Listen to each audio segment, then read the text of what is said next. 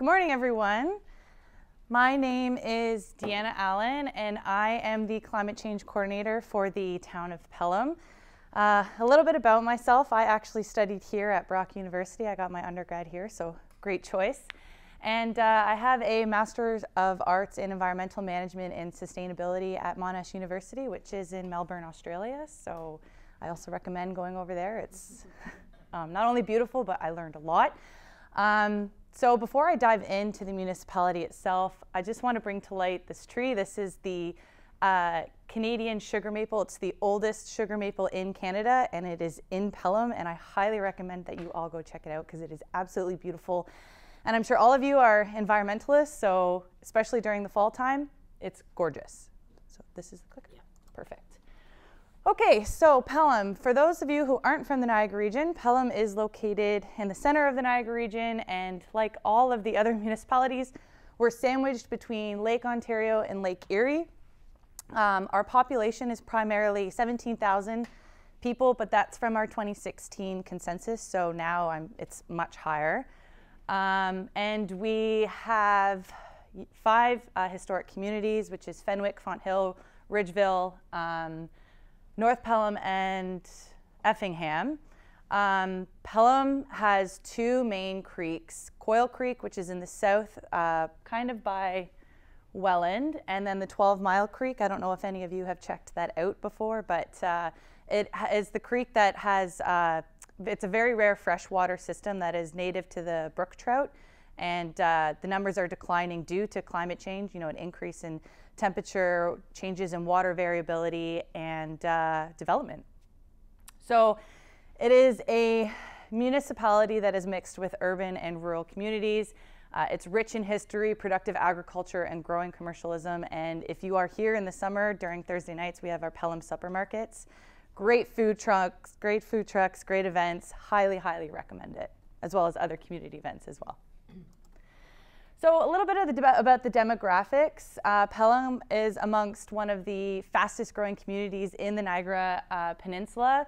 Since the formation of 1970, our population has grown 74%. And again, that's according to the 2016 population census. So, in 1970, we were at approximately 10,000 and we jumped up to 17. And that's not just the true representation because we're now in 2020. The majority of the population is made up of seniors, 65 years and older. And that population has increased by 117% since 1996. Each resident, there's an average income of $93,000 after taxes. 62% of the population have post-secondary degrees, and there's a 94% employment rate.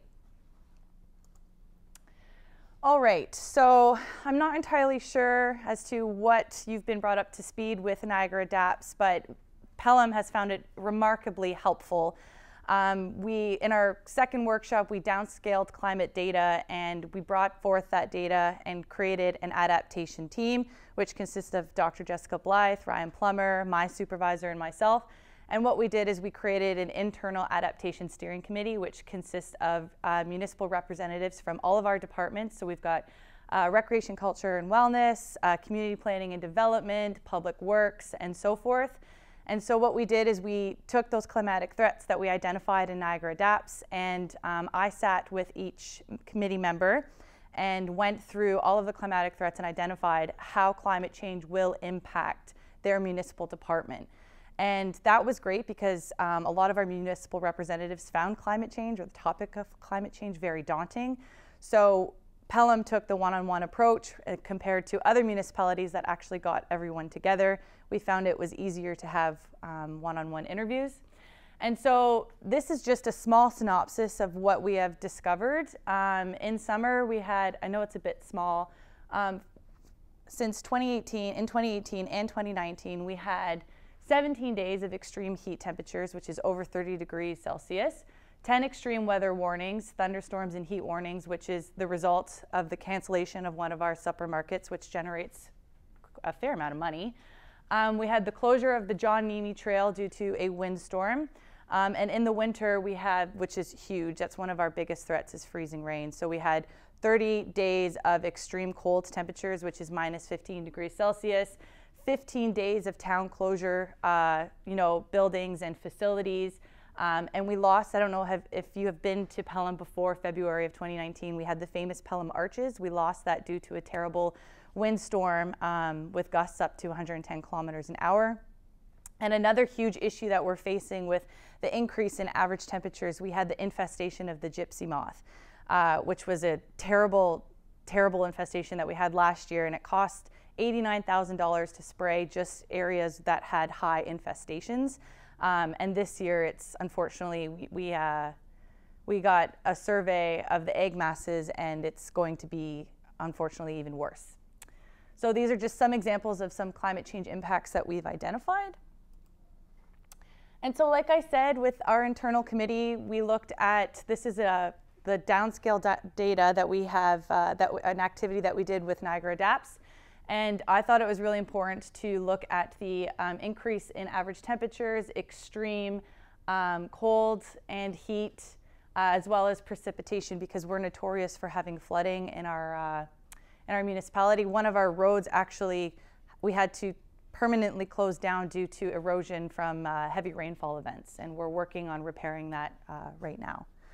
And these are just some examples of what our internal committee members have identified. So some of them had said summer droughts will lead to shortages on our water supply. More frequent episodes of rain will result with severe washouts and flooding to our roads, like I said with our Sulphur Springs road. Staff will have a higher likelihood in experiencing heat stress due to over 30 degrees Celsius days. We have a massive festival that we run in July. It's called Summerfest, and staff are outside working constantly. We found out that there's no cooling stations, so that's one of our climate action items that we're going to implement.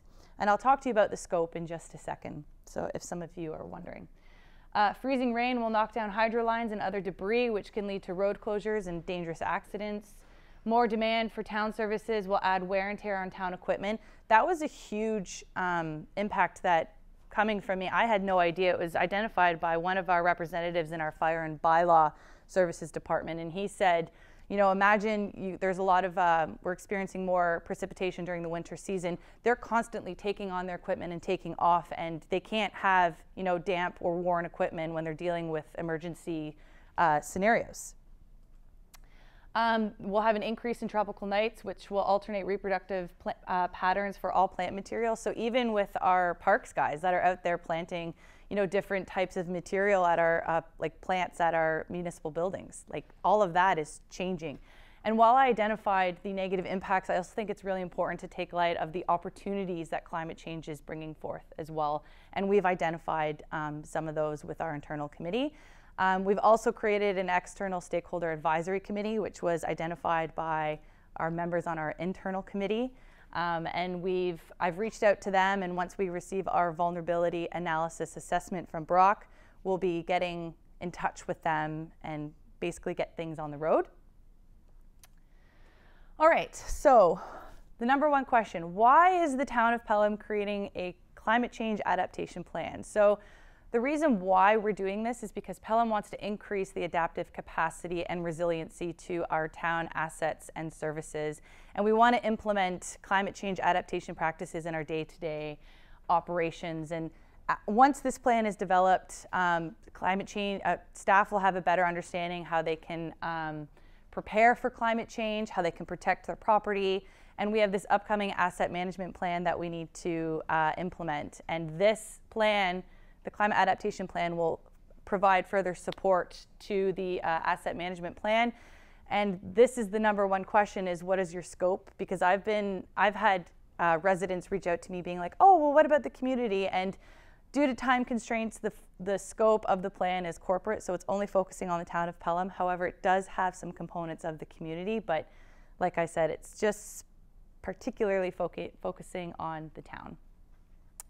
Another reason why we're doing this plan is because we have supporting documentation for it. So in 2019, the town released their strategic plan, and amongst their 6 strategic priorities, one specifically states that the town wishes to grow revenue by promoting our cultural assets while protecting our environmental assets. And by doing that, what we are trying to do is introduce best practices related to climate change and for the protection and preservation of environmental assets, as well as this is the #1 thing, is to educate and get the community involved, because council will not listen to you unless you have the community to back you up. So that's what we're really focusing on, is reaching out. Niagara Adapts really helped with our residential vulnerability survey. And yeah, those are the two objectives to meet our goal. So this is where we currently are with our timeline. Like I said, we have established a team. We've identified prospect external stakeholder advisory members. We gathered baseline data. We've downscaled our climate impacts. We had the vulnerability survey, and now that we will get our results. What we're going to do is we will conduct a vulnerability and risk assessment. We'll prioritize our actions, and then we'll research best municipal practices and create an implementation schedule for the plan. And I believe that's it. Oh, sorry, one last one. Pelham and Niagara Adapts. So a lot of municipalities have reached out to us and they're like, why are you participating with Niagara Adapts? Well, why wouldn't we? We're collaborating all of our ideas with other local municipalities. We all want to gain a stronger understanding of how can we adapt to climate change, what are the best municipal practices, and we're not reinventing the wheel here. We're working together to build a stronger and more resilient region. And another priority or objective that we have is we want to integrate or update our performance criteria for our engineering design guide, specifically with stormwater management. So we're trying to find ways, because Pelham has a lot of new development coming into play, and we want to find ways for developers so they cannot opt out of climate change. And that's it. Hello, my name is Jesse. I'm a planner with the town of Niagara-on-the-Lake. Rob and Andrea wasn't able to attend today. So about the town of Niagara-on-the-Lake. So it's a smaller town. It's in the north, borders St. Catharines, Niagara Falls, and it has as of in the 2016 census, it had 17,000 people. A large portion of the residents within the town are seniors. It is expected to grow by 40% by the year 2031. And it has a fairly low density population. Part of the reason is a large portion of the lands are used for agriculture. It's within the green belt. And it also has a large tourist component. So annually we receive 3.5 million tourists. So some of the features within Niagara-on-the-Lake are, to the south we have the Niagara Escarpment. Below the Niagara Escarpment, we have very fertile soil. It's considered to be a unique agricultural area, tender of fruit and grape, one of the few areas that's able to grow these types of crops within the region. There's a lot of, there's many greenhouses within Niagara. We have 50 or so. And we have a unique municipal irrigation channel that services the farmlands. So we have a unique history. We're founded in the late 1700s, 1793. We have a lot of historic sites such as Fort George, Butler's Barracks, Brock Monuments, Queenston Heights, and we also have the Queen Picton Heritage Conservation District. A lot of these are considered national as well as municipal heritage districts. There's a unique blend of tourism and agricultural lands. And we have a very active resident population, and they are and they have an understanding of protecting the wetlands and retention of woodlands, mitigating shoreland erosion, decreasing damage caused by development, and for the protection of areas of natural and scientific interest.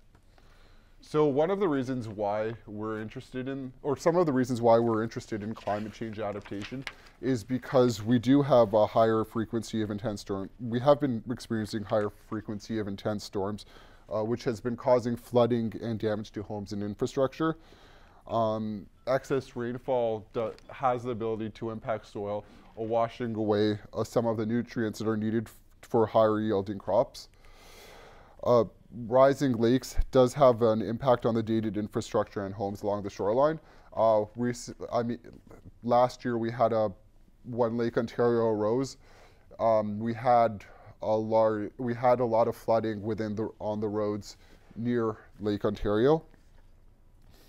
And extreme droughts also have an impact on agriculture, on agricultural lands. So some of the impacts we've identified through this process were the frequent freeze and thaw cycles are causing stress to the roads and infrastructure. There's been a decrease in bee population, which plays an essential role on our ecosystem. And there's variations in winter, spring start times that can cause delay or emergence in spring flowering and may disrupt nectar and pollen available for fruits, such as peaches, apples, and grapes. So what we hope to achieve in the process, so we're still probably pretty early on in developing our plan. I think from the previous presentation, I think Pelham has done a lot more to date, but the town is hoping to become a leader in climate change adaptation. We're also hoping to achieve a higher level of customer service and awareness with an additional hope to initiate programs. We have done some work already. So recently we've adopted a tree bylaw. This tree bylaw affects the urban areas. So you would need a permit to cut down trees that are identified within the tree bylaw. It mostly protects Carolinian type of tree species, which Niagara Lake is within the Carolinian zone. And the town is also working towards a single-use plastics bylaw to prohibit the sale of single-use plastics.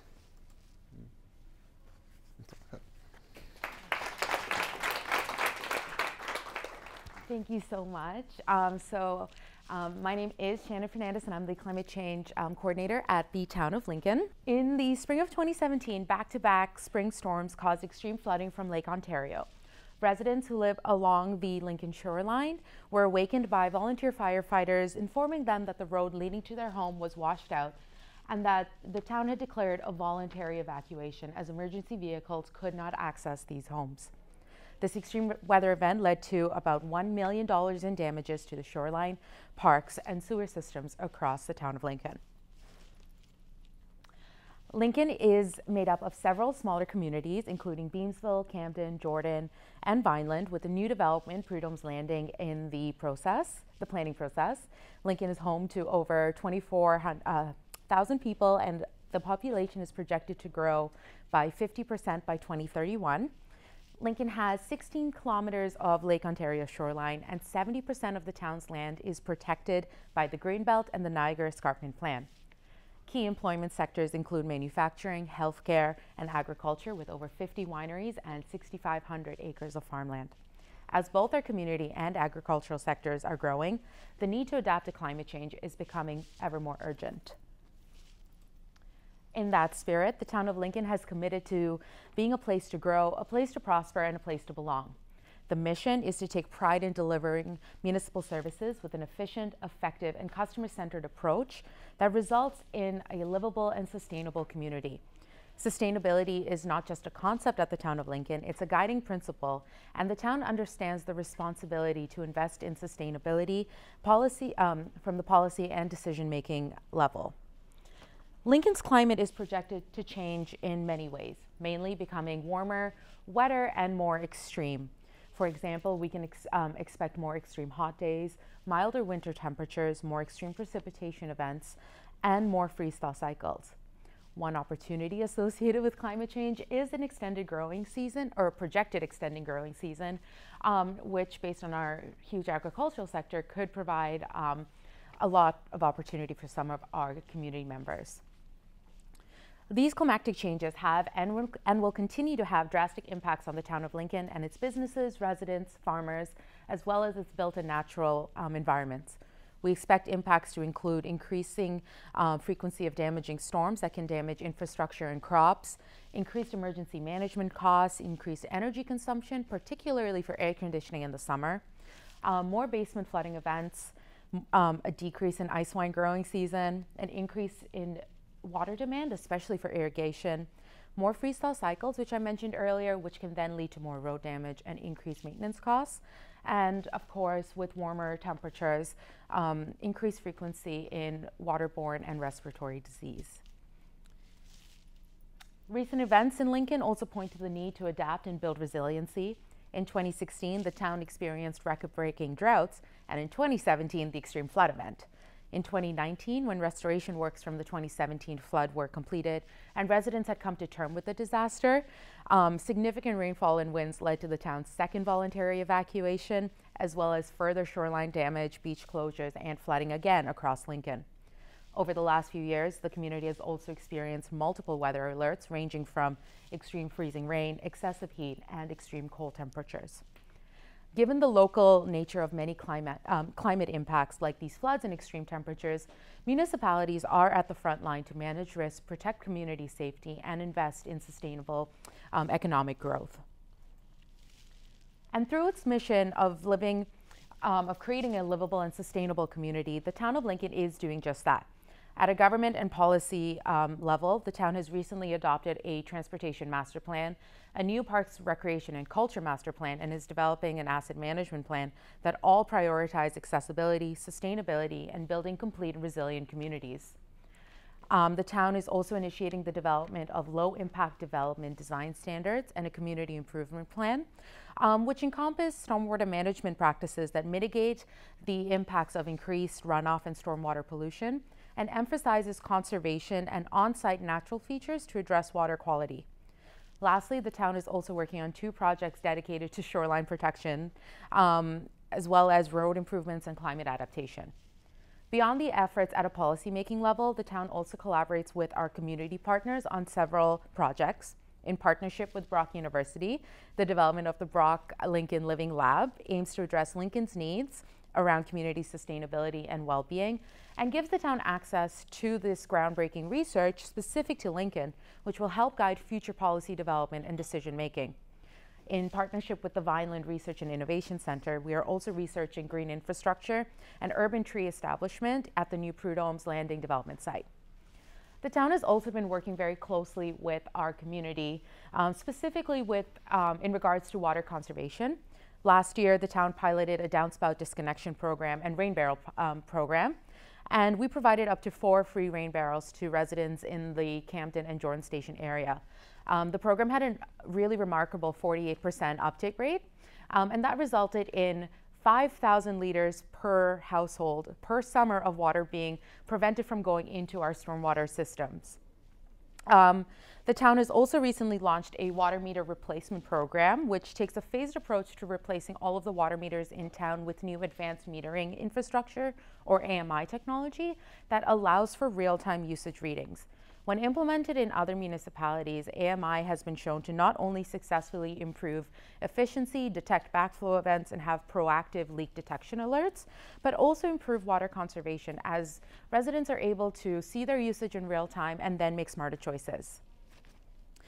And of course, when talking about livable and sustainable communities, climate action is a key component. The town has identified adaptation as a priority and is developing a climate adaptation plan to increase the adaptive capacity and resiliency of the town's programs, infrastructure, and shoreline to future climatic and extreme weather impacts. The development of this adaptation plan is supported by Niagara Adapts, a novel partnership which provides us with the opportunity to collaboratively work with our academic and municipal partners, approach climate change in a unique and innovative way, establish a community dedicated to action and education, and engage with our citizens in a meaningful way. The purpose of our adaptation plan, similar to the town of Pelham, is corporate in scope, and so it aims to prepare Lincoln for anticipated climate change by increasing the adaptive capacity of town-owned infrastructure, town-run programs, and our shoreline. It will have three main outcomes, so identification of those impacts and the risks that they pose to the town, prioritize adaptation actions to reduce the risk and vulnerability associated with these climate impacts, as well as a detailed implementation plan, which includes costs, responsibilities, timelines, and importantly, a framework to monitor and evaluate progress. The scope, again, is corporate and focuses specifically on the town's assets, operations, and services. However, by conducting the work, understanding the downscaled climate data, doing those baseline vulnerability and risk assessments, it really sets the town up to explore a greenhouse gas mitigation or a community plan in the future. In partnership with our community, research institutions, and neighboring municipalities, we hope at the Town of Lincoln to continue to create a future that is sustainable, resilient, and allows its residents and its larger community to continue to be a place to grow, prosper, and belong to. Thank you. All right, well, good morning, everyone, and thank you for having me. My name is Olivia Groff, and I am the Climate Change Coordinator with the City of St. Catharines. So just an overview of what I will be talking about. I'm just going over corporate initiatives that have taken place to date and some examples that we felt in St. Catharines for climate change, and then talk about the development of the adaptation plan itself for the City of St. Catharines. So just a quick overview of St. Catharines. We're located on the north region of the Niagara region, and Lake Ontario is closest to us. We are a population of approximately 130,000. An area of just under 100,000 kilometers, and we're predominantly urban. We are the largest municipality in Niagara as well. We have 11 kilometers of lakefront and about 30 creeks within our area as well. So just an update on kind of what has taken place corporately with St. Catharines. Just last year in 2019, there was an updated strategic plan that took place. There are 4 pillars to the corporate strategic plan, and they all got updated and tweaks made. The new kind of important part of the environmental pillar is that it now specifically states to minimize the environmental impacts of climate change, which is very important. And then in April of 2019, Council themselves decided to declare it a climate emergency. And St. Catharines was 29th in declaring a climate emergency in, across Canada. And the greenhouse gas reduction targets are something that are a little bit newer as well. So there is both a community target and a corporate target that is in place. The community target was endorsed in 2017, and they kind of follow similar along to the corporate target. So the community target being households, residents, communities, businesses as well. Corporate target being the City of St. Catharines facilities, buildings, so that corporate City of St. Catharines focus. And this target was just put in place in October of 2019, and it was included in what's called our Energy Conservation and Demand Management Plan. This was a mandated plan by the province of Ontario, but City of St. Catharines took a little bit step further and decided to incorporate greenhouse gas emission reduction targets within the plan. So as we can see, the base year being 2011, the target was for a 2030 target with a reduction of 40% reduction. As of 2019, we've already accomplished a 25% reduction in greenhouse gas intensity. The new, so it did stop at 2030. A couple weeks ago, there was community members that came to council and they wanted to push that further. So in 2050, the 3 community members had asked to see a net zero emission target. Council had actually approved that. So that is now approved by council and will be incorporated into the next Energy Conservation Demand Management Plan. And they also asked the 2030 target to be increased by 5%. So it's now based off of a 45% reduction in greenhouse gas intensity for 2030. So we're well on our way to achieving that. And then another program that the City of St. Catharines is involved in, which kind of ties in both the mitigation and adaptation components, is what's called the Global Covenant of Mayors. So this is where the City of St. Catharines mayors signed on. It's a voluntary program. So there is both the mitigation stream, which you have seen we've committed to reducing our greenhouse gas emissions. We've done an inventory, reporting's been required for that. But then the next part is the adaptation portion, which is really where this adaptation plan is falling in lines with achieving that program as well. And the City of St. Catharines signed on to that in 2015, so that's been kind of a ongoing program. So the next is there was a risk assessment conducted in 2017. So it's well known that climate change is going to intensify existing risks posed to municipalities. So the ones that were top received risks in 2017 were heat waves, flooding, stormwater, extreme winter conditions, and severe wind events as well. So the, oh, this is skipping. Oh, is it back? Yeah. Sorry about that. It's not clicking through like it should. Yeah, it might add a timer on it. Okay. So, okay. So for St. Catharines and the Niagara region as a whole, we've experienced 56 extreme weather events in the past 2 years. So some of these things can be seen as freezing rain, heat warnings, which are on the rise, swamp with basement flooding. So that was a big kind of event that happened just last year. Was a lot of residential homeowners were experiencing basement flooding, along with the high lake levels, and then windstorm events as well. So some climate change concerns being that this is quite new to the Niagara region as a whole, to dealing with climate change. So really understanding that we're not reinventing the wheel, we're not starting from scratch. There's other municipalities who have worked on this. So working together, working with others will really enable us to kind of almost have a head start in this. Making sure that we're having sound science and evidence to make decisions is obviously very important. We're wanting to make sure that we have the best information possible to move forward with our adaptation plans. And integrate climate change considerations into municipal decision making. So understanding that it's not just this plan that's going to sit on a shelf, it's really incorporating it into other aspects that the City of St. Catharines is already working towards. Effective communication and corporate and community actions are tying very closely together. We've had a bunch of community groups approaching our municipality and saying, what are you doing? What are you hoping to do? What's the next phase of your actions? And the urgency for action is definitely very apparent. We've had 2 climate strikes take place in St. Catharines from community members across all of Niagara region. So it's not just for St. Catharines residents that are attending these, it's definitely felt as a Niagara region urgency action statement. Which brings us to the importance of Niagara Adapts.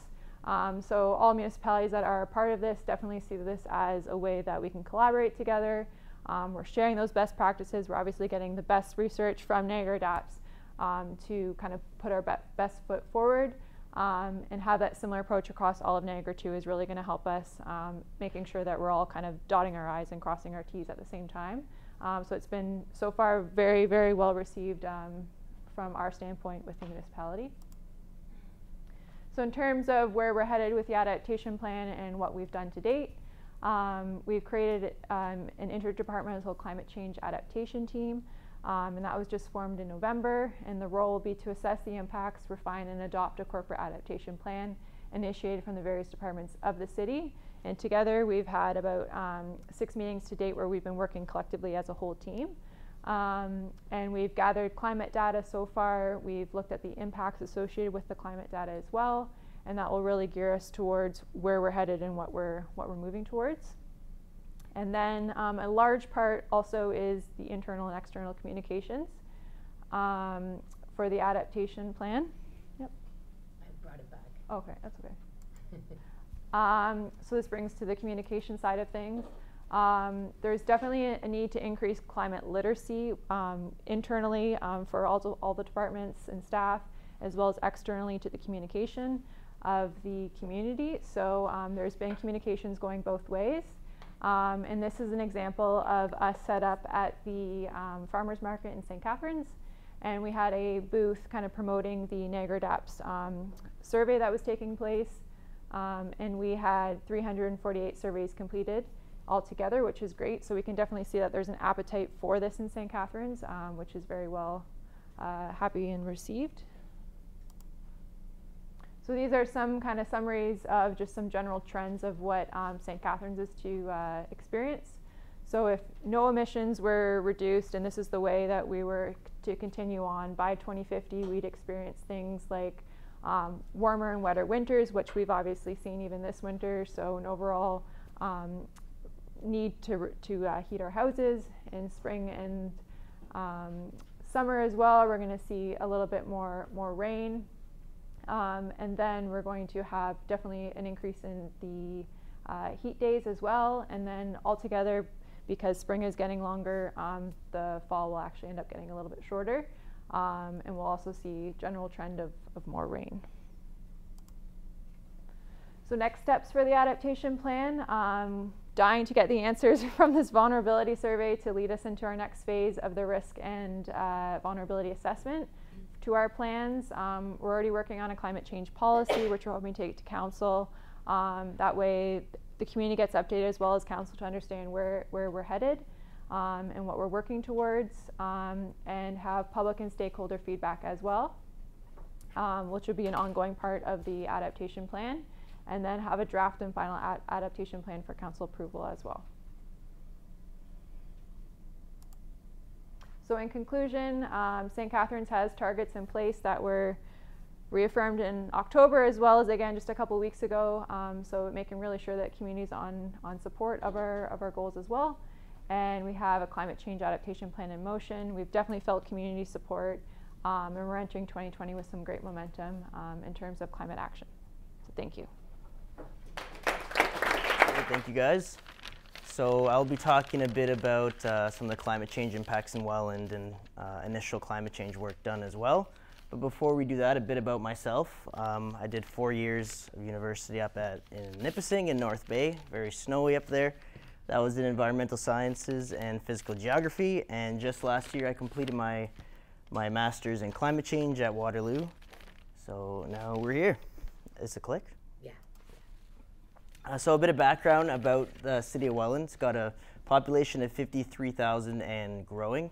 2019 was a record year for Welland in a sense that there were record numbers of permits and issues being built, meaning that the population is only going to increase. It's also got a flat topography, mostly consisting of heavy clay. Therefore, it's got very poor drainage.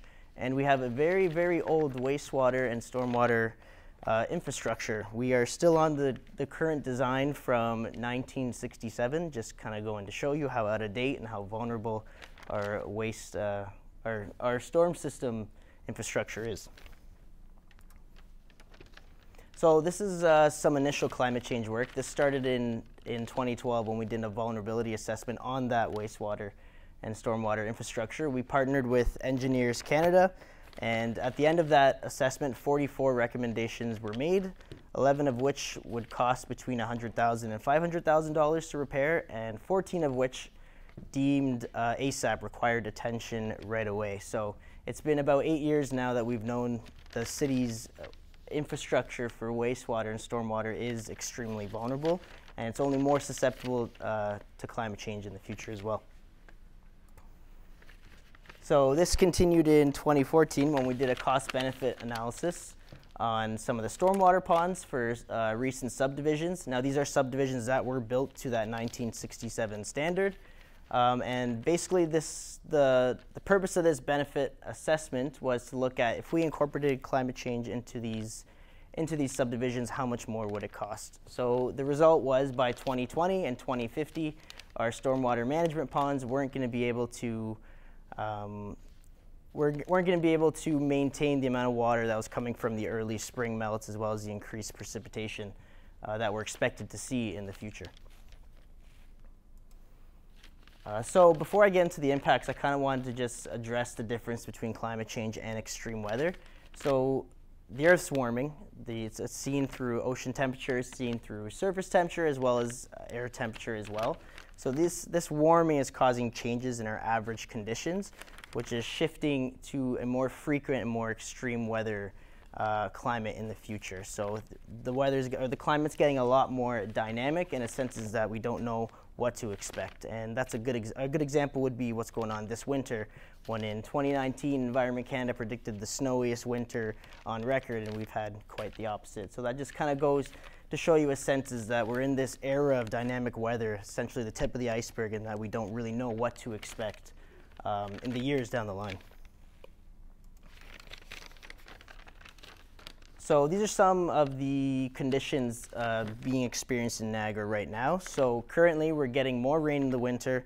We're getting hotter summer with more droughts, as well as stronger storms that are more dynamic, harder to predict, more increased rainfall, and an increase of 1.3 degrees Celsius annually. So that's from the 1960s we've had that increase in temperature. And for the future, by the 2050s, we're expected to see a 3 to 4 degree increase in temperature, as well as a lot stronger storms and more dynamic winters, increased freeze-thaw cycles. So that 3 to 4 degrees increase doesn't seem like a lot, but putting it into perspective, the human body temperature is 37 degrees Celsius. A 1 degree increase is considered a fever. A 2 degree increase will have you in the hospital. So 3 to 4 degrees is quite a substantial amount to be increasing in such a short period of time. So a bit more local into a Welland context, these are some of the impacts that have already been experienced and we are anticipating for. So in businesses, increased infrastructure repair, increased downtime from power outages, as well as increased insurance rates from severe weather. For residents, we have increased flooding basements, increased heat-related illnesses from the much warmer temperatures, as well as consistent droughts that are going on in the summer as well. For infrastructure, they're heavily impacted by freeze-thaw cycles, damages to roads. Water gets into the roads, and when it freezes, it expands, therefore causing tons of damages to roadways, as well as pavement softening from increased hot weather as well. And the environment, the warmer climate will allow the population of ticks to increase, and the decrease in colder temperatures will allow them to thrive in the wintertime, as opposed to dying off like they usually do. So this is a recent event of flooding that happened in Welland. This is in the Dane City suburb. This was a rain on snow event, so the ground was frozen, and this rainfall happened, I believe, early February in 2018, and the result was the stormwater system couldn't handle the capacity of rainfall, and what it caused flooding to 25 plus homes in the Dane City area. So this kind of just goes to show that we need to address the vulnerable state of our stormwater system, as you know, these kind of systems and storms are only going to increase in the future. So why wait until these damages get worse? Why wouldn't we do something about it right now?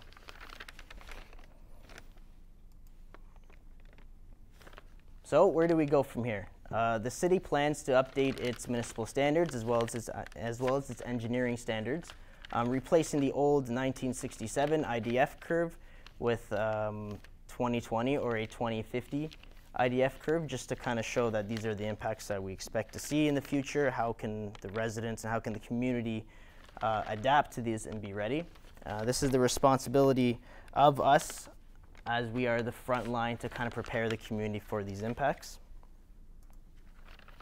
And we also plan to assess our stormwater management facilities. This could include increased floodplain mapping and flood risk mapping as well, and kind of educating and showing residents, you know what, these are the areas that are susceptible to flooding. This is what you can do in the event that these flooding events do occur. And lastly, of course, the development of the climate adaptation plan with this partnership. This just goes to prepare Welland, make them more resilient, and increase their adaptive capacity. We gotta see this as an opportunity to take advantage and build a sustainable community, not as an opportunity to be more aware. Questions?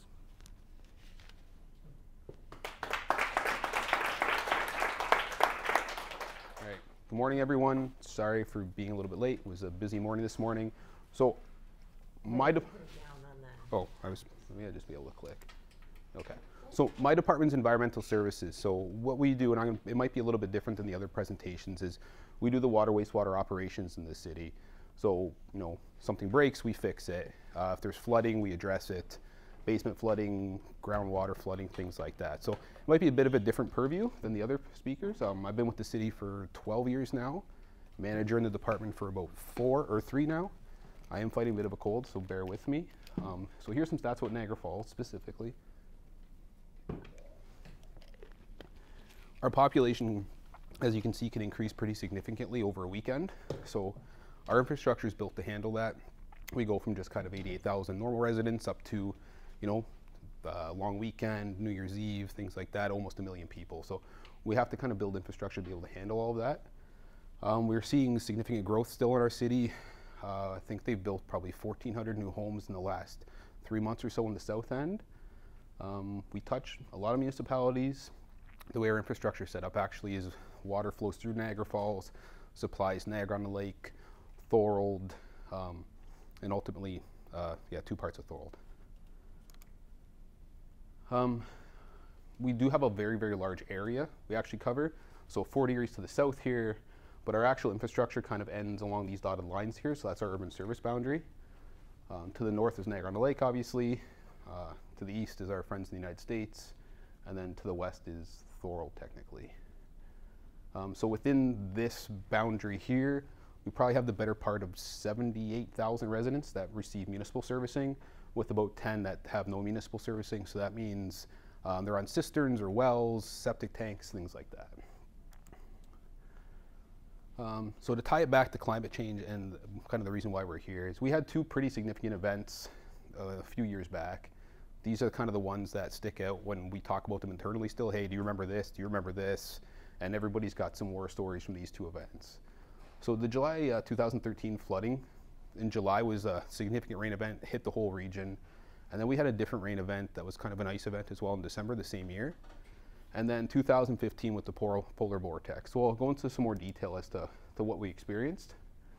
So 2019, or the July 19th event, I remember I was eating dinner somewhere down in the tourist area. Skies go, pitch black. Probably within an hour, the phone starts buzzing. This street's flooded, this street's flooded, this street's flooded. We had manholes levitating, the whole 9 yards. It was a pretty crazy event. We actually had sewer. I don't know if anybody's familiar with manhole structures. So, I mean, it's a massive piece of concrete, and the thing was actually floating up, breaking through the ground. Tons of infrastructure damage, and more importantly, tons of actually damage to private property. So, sustained wind speeds of 100 kilometers an hour. Unfortunately, we see that more and more these days. The 24-hour rain event was pretty significant. So we're talking, the better part of 4 inches of rain. So if you imagine this much rain falling within a 24-hour period, and the majority of that fell between like a 5-hour time window. That's a lot of rain for any system to handle, especially an aging infrastructure like Niagara Falls. And you'll see through this next slide that different areas of the city were hit differently. This is just kind of the timeline, and I'm sorry, the bottom gets cut off there, but the peak event, and it always happens at night when things are black, people are tired. It's just the way emergencies go. You kind of expect it, I guess, now. But we had quite a bit of rain fall within, a half-hour period, so almost a better part of an inch of rain. So the interesting part is we're in Niagara Falls used to kind of experiencing some flooding in this area. So we didn't actually get that much rain in that area. So essentially what happened is the storm moved from west to east, as it usually does, but it also kind of carried north a little bit. So that little bullet up top there, where you'll see the peak rainfall of 50 mils, so that's 2 inches of rain within an hour. That area of the city doesn't get hit as often, but the infrastructure is actually the oldest in the city. So that's the area we were seeing manholes levitate. People were doing all sorts of crazy things to get the water off of the road because they thought water on the road was a bad thing. So we actually had a resident take a pick, and if you see a manhole, they have little holes in them that we used to access with. The resident thought, hey, I'm going to get the water off the road by lifting this manhole lid up. So everybody's drained a bathtub before. You've seen that kind of vortex, that swirl. This person added the better part of, a foot of water for the length of a road to the sewer system. Magically, the water disappeared off the road. However, it showed up in everybody's basements. So there's little things like that, as you see flooding and things like that people kind of don't consider as being impactful. Someone was trying to be helpful, quite the opposite. So 6 months later, we went through all the claims process. So in the municipal world, if damage happens, we receive claims from residents. I think we had the better part of 300 claims during that July event, just due to flooding and basement flooding, overland flooding, you name it. So 6 months later, everybody's basements are cleaned up, everybody's good now. We're not worried about it, it's winter time, we don't really get too much flooding in the winter. And we got this weird mix of rain, snow, ice event, where, again, almost 4 inches of rain in the better part of a 24-hour period. But this time, with it being cold, plus the rain, plus the snow melt, catch basins are designed, those square things on the side of the curb are designed to take that rain, or eventually melt. Those were covered in ice, snow, whatever else. So we were experiencing some pretty significant road flooding, more basement flooding. All part of these kind of weird events that we're not really used to experiencing. You know, generally, not this winter obviously, but there's always that kind of January thaw we experience, and those are fairly standard things. But what we're seeing now more and more are these odd events, and you can't predict them, you don't know when they're going to show up, but you got to be able to react to them. Another fun event, so 2015 polar vortex. So again, my department, we're responsible for the operation and maintenance of the water wastewater system. Specifically in this case, when we're digging in January, February, March, we experience about 4 feet of frost in the ground. That's fairly standard. All of our designs municipal designs were based on 4 feet of frost. So someone's water service is buried, you know, the better part of 4 or 5 feet. We don't really typically experience freezing. That particular winter we experienced frost up to 6 feet in the road. That means 254 people had their water service frozen at one point in time or another. In order to fix that, we've actually got to dig at the property line or dig in the road, thaw it out with a torch or another method that we have, insulate it, and hope it doesn't freeze again. We spent the better part of $800,000 in that time frame from January 1st to March 20th, just supplying people with water, something that we all take for granted every morning. A terribly unexpected cost, but it's something we had to do. We also had to supply bottled water for people, constant customer service updates. You can imagine if someone was pretty upset that their water service froze and they hear that there's 200 people ahead of them in line. That's a tough thing to sell. So kind of some outcomes of that particular, we'll roll back. So some outcomes of this, we've had to change our design standards for water main installation. What we used to bury 1.5 meters, we now bury 1.8 meters. We found that that's a pretty safe elevation to install water services at. From the flooding, we've also put more money into monitoring how much inflow and infiltration get into the system, and I'll talk about that in a second. But as you experience these events, you kind of have to adjust your operation and kind of figure out, okay, I can't control the event, but what can I do to mitigate it? And how can I help the residents in the future from experiencing this type of personal issue again? So we've taken some small steps. I mean, being here is probably one of the biggest steps that we've taken. But we're replacing ash trees lost through the ash borer. Part of that, what we're doing now is more diverse planting through subdivisions. So as we're planting things, we're not just picking one particular species of tree to go down the street, because if you go down some streets now, you will see there are no trees, because that's one species was picked for a subdivision. It looked nice, everybody liked it, but that doesn't help us being resilient. We do spring tree planting sales. We still do rain barrel sales, low flow toilet rebates, where if you've got a toilet that uses 20 liters of water, for example, you bring in your receipt. Say you've purchased a new toilet and it's a low flow toilet, we'll actually reimburse you for the cost of the toilet. The Alert Labs Flowy is a bit of an interesting device. Essentially, it's like a Fitbit for your water meter. So what it does is it hooks up to your water meter, and what it's able to do is tell you consumption. If you've got a leak in your house, you can hook it up with other devices that Alert Labs produces, flood devices, all sorts of interesting things, and then you get a text on your phone saying that there's abnormal usage at your house, maybe you have a flood, maybe you have a leak. It actually tells you if the temperature in your water area is cold. We had one city facility where the furnace kicked out, so it went to 1 degree Celsius, so pretty close to freezing. I get an alert on my phone. We went over there right away and addressed it. Probably saved the better part of $100,000 worth of plumbing work in one of our city facilities. More recently, City Council endorsed being a bee city, so we're doing pollinator gardens, wildflower sales, things like that. We've also banned the use of plastic bottles, plastic straws, plastic stir sticks, single-use things inside city facilities. So if you go into our arenas or things like that, we've got bottle filling stations, just little steps we can take to kind of help mitigate extra waste.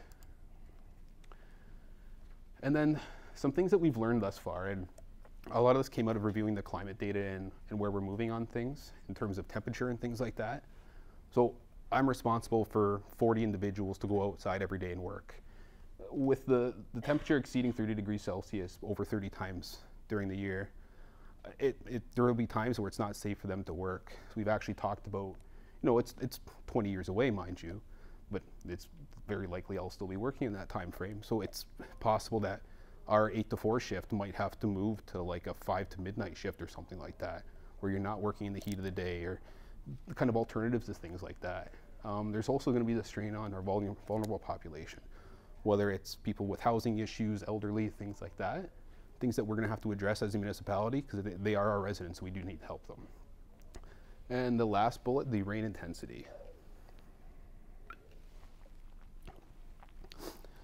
So our system's designed to handle a certain amount of rain over a certain period of time. And in theory, if everything was installed perfectly, there's no infiltration, nothing extra is getting into the sewer system. Nothing's perfect and things get old. What we're seeing more, and we're monitoring these things more, is that our system's old, we're getting extra leakage in the system. Extra leakage actually costs extra money. We're treating rainwater at the wastewater treatment plant. That's more energy being used, increased rate costs for residents, all things that could be addressed slowly over time. It's not something we can fix tomorrow, but it's something we kind of have to pay attention to today in order to address it for tomorrow. Our council's been fairly forward in terms of funding our capital replacement programs. Oops. And, sorry. So they've been fairly forward in funding our capital replacement programs, doing studies, flow monitoring studies, seeing how much water actually is getting to our system that doesn't belong. So we're doing all these steps, but they take time. And part of these steps is this climate adaptation plan that we'll be producing, in the next year or so, where we're able to kind of do some infrastructure things, do some more customer service related things, maybe look at our carbon footprint and things like that, like other municipalities are doing, and essentially kind of figure out how we can kind of adjust our municipality with the ever-changing world that's out there. I can't stop it, but we can certainly look to mitigate it and address those issues as they come up and be prepared for them. One of the big things in our department is emergency preparedness, and I don't see this any different than that. I can't stop an emergency from happening, but I can make sure that we're ready for it. So like I said, my purview is a little bit different maybe, but from a utility perspective, these are the kind of things we experience and the things that we kind of do in order to help residents, help try to mitigate disaster and address it as we see them. So if anybody has questions, I'd be happy to answer. And thank you so much, Baharak, and thank you to all our climate coordinators and the partners in this 2-year partnership for sharing your experiences with us this morning.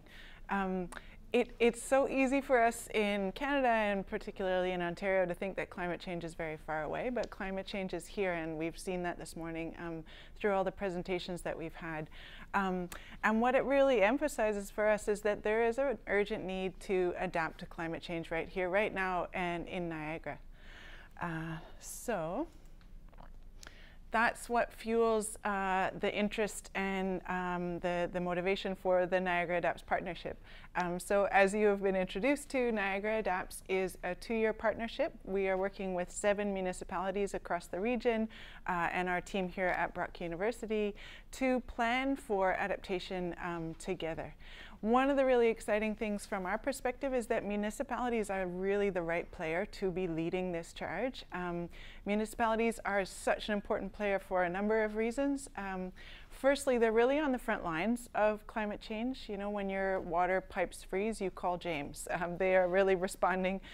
So they're on the front lines. They're interacting every day with the public who are experiencing these things. But also municipalities have a lot of really powerful levers and mechanisms that they can employ to affect climate adaptation planning. They provide services, they do all the land use planning, and so we're thrilled to be working with these municipalities because they are such an important player.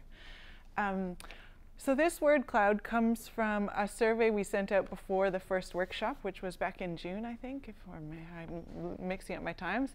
Anyway, the reason that I love it is it's so proactive and optimistic, and it's easy to think of climate change as this massive challenge that we are struggling to deal with. There are certainly challenges associated, but there is a lot of optimism and a lot of action that is easy to overlook that I think is highlighted here in this word cloud. So through this 2-year partnership, we are engaging in a climate change adaptation planning process. Roughly, this is sort of what a planning process looks like. There are many flavors of this, but they all touch on the same major phases.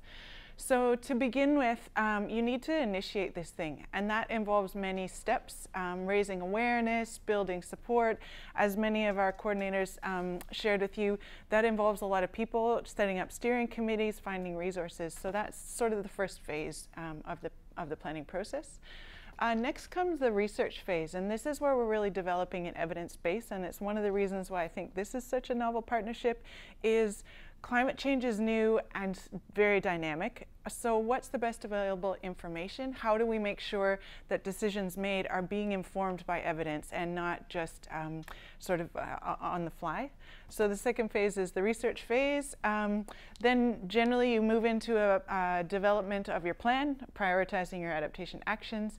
Implementation, I'm thrilled that we touched on it many times already today, but implementation is huge. Often these plans get developed, and if they don't have teeth to actually take traction or get traction, they're not going to affect the kind of outcomes that we're hoping for. And then finally, monitoring progress. Are these things working? What kind of baseline information do we have to compare it to? And then back around all over again. Critically, community engagement is at the center of this, and it happens throughout all the phases, and many of the presentations already touched on this morning, but it's critical for many reasons. One of them, which I think Olivia articulated, is climate literacy is required. This is new and it is emotive, and people are often upset for many reasons about climate change. So making sure that we're providing the best available information, that we're communicating clearly about what's happening, what's possible. Another key part of this is managing expectations. So we've been thrilled with the amount of interest and support in climate change adaptation planning, but it's also this urgency sort of balanced with what we can do and how we're getting there is a really important part of engaging with the community as well, to say, here's what we're doing, here's why we're doing these things. So that's key. So just to let you know where we are, we've sort of moved through the first 2 phases of the planning cycle. We have just finished the research phase and developing the evidence base. And just for context, this research phase involves many many steps. We've been engaging with this over the last 6 months or so. And generally, these are the 4 sort of pieces of the evidence puzzle that we have been putting together. So developing climate projections, which you saw this morning, some of those projections, looking at impact statements, and some of the coordinators talked through how they are doing that in partnership with various departments in their municipality, risk assessments, and then finally vulnerability assessments. So I just want to put this out there for context that what I will talk about today is the vulnerability assessment, but that's just one of the pieces of evidence that are going into these plans. So, what is climate vulnerability? It's intuitive, and it is what it sounds like. Vulnerability to climate change is the degree to which a system or a municipality is susceptible to harm from climate change. So generally, it's defined as a function of the exposure to climate change. What are people actually experiencing? The sensitivity, so whether that be aging infrastructure or whether that be vulnerable populations, how sensitive is your various components of your municipality? And then adaptive capacity, so what kind of resources and connections and things can you leverage to actually respond to climate change? The reason understanding this is so important is that when you understand where municipalities are vulnerable, you're better able to proactively plan. And it allows communities to address questions such as how are infrastructure, parts of the economy, and various residents and subpopulations vulnerable to these impacts. So to understand climate vulnerability across these 7 municipalities, we developed a survey, which we've heard reference to. We came up with 50 indicators, which are tailored specifically to the Niagara region that cut across these 3 dimensions of exposure, sensitivity, and adaptive capacity. And then with massive support from our partners, we rolled this out across the 7 municipalities in the fall of 2019. Many surveys were conducted face-to-face. You saw Olivia's booth set up there. People were out with tablets, canvassing people at various festivals and events. We also had the surveys available online. Some of you might have completed them. And through that process, we were thrilled to have over 1,000 people across these 7 municipalities respond to our survey. And so it gives us a really rich picture of where we're sensitive, where we can invest, where are the opportunities to leverage adaptive capacity. So this is the world premiere of that data. I know these guys are excited to see it. What I'm going to show here is a summary for all 7 of the municipalities. We do have specific outcomes for each of the 7 partners, and those data will go up on our website live tomorrow, but we'll share it with you guys in the afternoon. But for now, I would just like to look at, and again, this is just a sampling of some of the data that came out of this process. The reports themselves are between 50 and 100 pages. They're a massive piece of work that we engaged with, so this is just a sampling of what some of that looks like. So the first thing we wanted to look at was exposure to climate change, and understanding how municipalities are exposed is critical for us to design meaningful actions to address this. So the first thing to look at is that 74% of the people we talk to believe that climate change is impacting their community, and that to me is encouraging because people are feeling the effects. But if we look over here, this is where it starts to get really important for us. So half of the people we talk to, over 500 people, experienced flooding in their community over the last 2 years, and a quarter of them have experienced these extreme cold events. We know that that's critical because changing precipitation patterns and these changing freeze-thaw cycles that our coordinators referred to, they can accelerate damage to municipal infrastructure, they can disrupt the provision of services, and so this is really important. If we look over here, 56% of people we talked to had experienced extreme heat. And again, understanding how vast that, or how frequently people are experiencing heat extremes is really critical for our planning processes. We know that hotter temperatures can magnify health problems across the region, and so digging into these is really useful for us. Importantly, only 21% of the people that we talked to felt that their municipalities are adequately prepared to adapt to climate change. So what that says to me is what we are doing is urgently needed. People do not feel adequately prepared, and what they need is formal adaptation plans, implementation of these plans, and what we're trying to address through this partnership, I think, speaks to this trend. Just so we don't feel bad here in Niagara, that is a similar trend that researchers have found across Canada. In a paper that came out last year evaluating the quality of climate change plans across Canada, they found that most municipalities are just not prepared for the magnitude and the frequency of what we are experiencing. So we're not alone in that. So the quantitative data allows us to answer questions that are quantitative, such as how many people are experiencing these things. But there's also a lot of importance in qualitative data, and we collected that too. So we know that climate change is really a lived experience, and it's different from person to person. And we know that it's mediated by social factors such as income level, age, pre-existing health conditions, etc.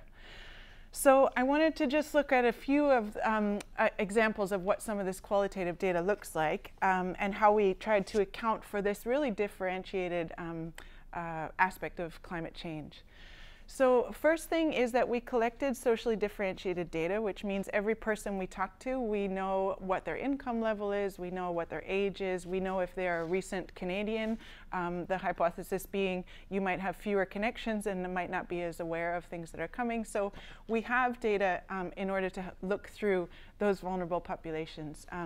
One of the ways we're doing that is through Abby Ferris, who's one of my master's students. She's digging into some of the public health related components of The other thing we did was collected qualitative data, and it really gives us a richer picture of what is going on. So just to highlight a few of these, so when we asked people to briefly explain the consequences of extreme temperatures, we heard things such as, my child suffered heat stroke multiple times this summer, or my husband has MS, so the heat is very hard on him. So this kind of qualitative data allows us to take a number like 56% of people have experienced extreme heat and really start to understand what does that mean for people who live in the cities that we are interested in and that we care about. The other thing we also asked is, how did you respond to these events?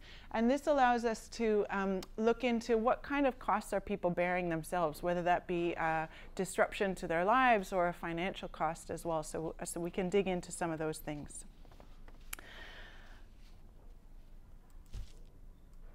Oh dear, I've lost.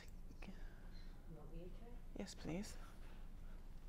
Lovely. Nope, that's perfect. I like the next one. Next one? Yep. Okay. Awesome. Okay, so just to have one more look at one of the exposure variables that we were looking at, we had a pretty close look at household flooding. The reason being, household flooding is probably the most costly climactic events that individual residents bear. The research coming out of the University of Waterloo has said that the average basement flood costs about $40,000 for Canadians. So we looked into how are people in the region experiencing flooding. So we found that 15% of people that we talked to had experienced a household flood in the last 2 years. And that's not a massive number out of the total, but if that's 150 households, and we think that it could cost upwards of $40,000, that's a massive cost that's being borne by people in the community. We also found things like this, which is quite surprising to us, that only half of households are actually insured against flooding. Many people don't actually know if they're insured against flooding, and so this is one of those awareness building contributions that I think the partnership is making in helping people get prepared. And then these two stats here, that 37% of respondents have sump pumps that we talked to across the 7 municipalities, and 22% of them are using rain barrels. Those are exciting numbers for me because they identify leverage points that we can use through our partnerships and through our municipalities to help support people in the region. We know Lincoln, Shannon, you talked about the rain barrel program happening in Lincoln, and we know in St. Catharines there's a flood alleviation program which provides grants for people to put backwater valves. That's happening in many of the regions, the municipalities as well. So this gives us places where we can actually intervene and start to build capacity against this.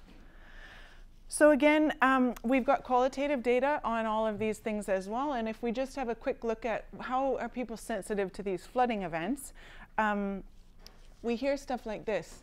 So the first flood required removal and disposal of all flooring, wall coverings, and appliances. The second flood was caught earlier and only did localized damage. And so that speaks to the sort of, not only that we know climate events are going to be more intense going forward, but they're also occurring more frequently.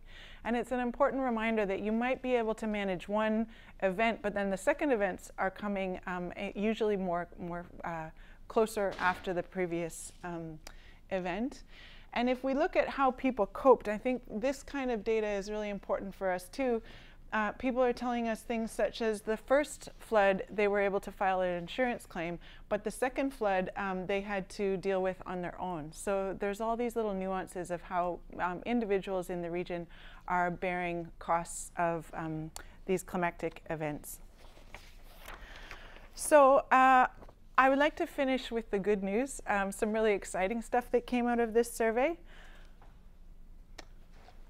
We were blown away by the support that we found across the region for climate change adaptation planning. So 87% of the people that we talked to believe that humans have the capacity to tackle this challenge.